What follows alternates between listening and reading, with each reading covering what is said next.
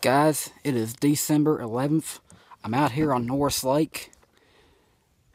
Guys, this is the time to be tightlining. Look at that.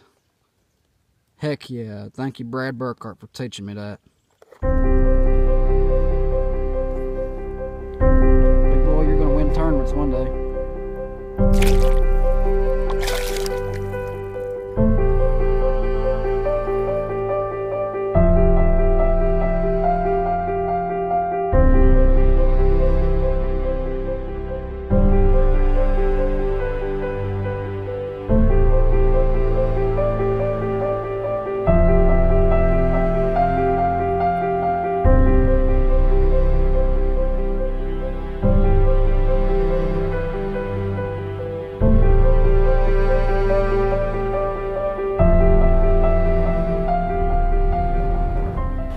Hey guys, it's Baldwin. I'm out here at Norris Lake today. I've been coming here and to Cherokee Lake past few days over my winter break. Guys, right now tightlining is one of the best things you can do to catch fish. Brad Burkhart taught me how to do it a few years ago, and I've been fortunate enough to be able to teach a few other people as well. And now I'm going to kind of go into a little bit more detail of exactly how tightlining works. You need to have a good 7-foot medium heavy spinning rod. I've got a Pinnacle Perfecta. Always use 6-pound fluorocarbon line. I've got Seagull red label on there. Then you want to have you about a 1/8 ounce lead head. And now there's a special knot you need to tie in order to make this tightline stuff work. It's going to start off like a basic Palomar knot. Take it through and bring it back. Bring them both up to one hand, and now 2 fingers grab the lure with the fingers. You've got your line already, and wrap it once, twice, and 3 times. Now bring it back around the lure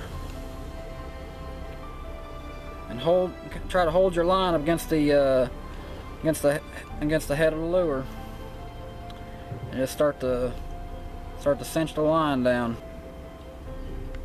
Now that one's not going to be perfect, but in the end you'll have a tag in and a loop in. You'll cut those off, and what you're going to have in the end, and now it shouldn't be that long, that was just my fault, but you're going to have a very tight knot up there, and you're going to have plenty of space between the knot and the lure to give it better action. And then for the actual lure, I always use 2.5-inch Berkley Gulp minnows. And now as far as where do you fish this thing, well, you have to wait until the water gets down to about the mid-50. That's when it's going to start working the best. And I always fish them off chunk rock banks like we can see in the background, because those tend to be the best banks for where smallmouth are living this time of year. I've tried it on pea gravel banks, not so good there for me. Others may have success, but not me in particular.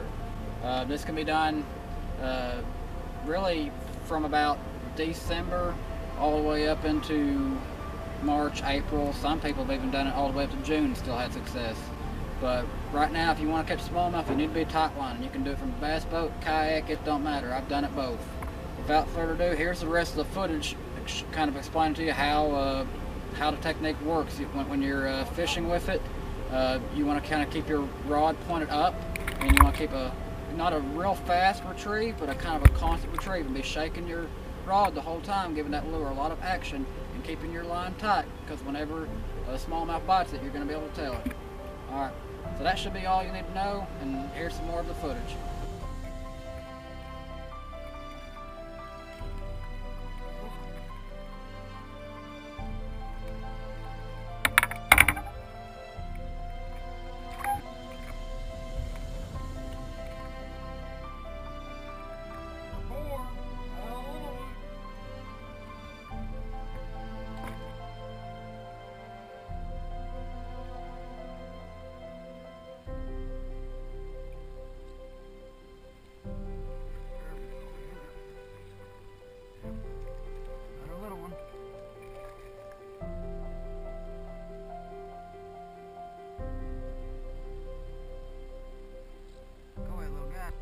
Take me in circles here.